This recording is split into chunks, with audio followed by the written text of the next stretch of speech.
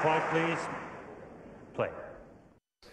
When 17-year-old Maria Sharapova lifted the Venus Rosewater dish back in 2004, her opponent Laura Robson was competing in an under-12s tournament in Edinburgh.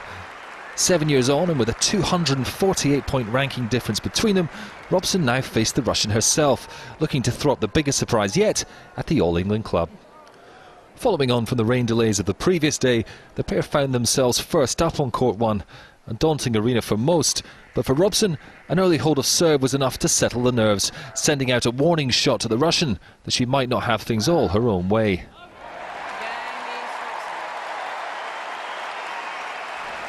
Indeed, it was Sharapova that looked to be feeling the pressure.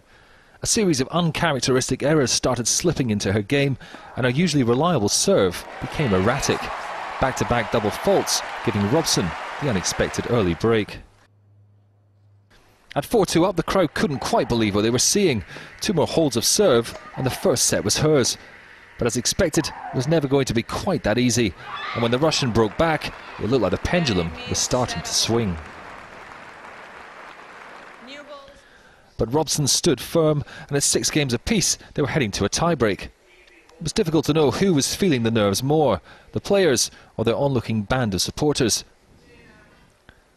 But at 6-4 up, it was the number 1 seed serving to win the set.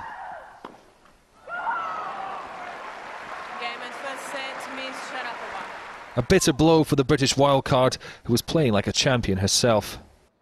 But from there, her opponent's confidence grew, and as she started to unleash the reins, Sharapova was beginning to justify her tag as tournament favourite.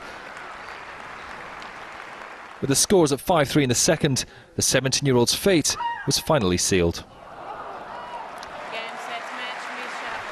A magnificent effort from Robson, who left no one in doubt that she's got a bright future. For Sharapova, 1 step closer to that second title.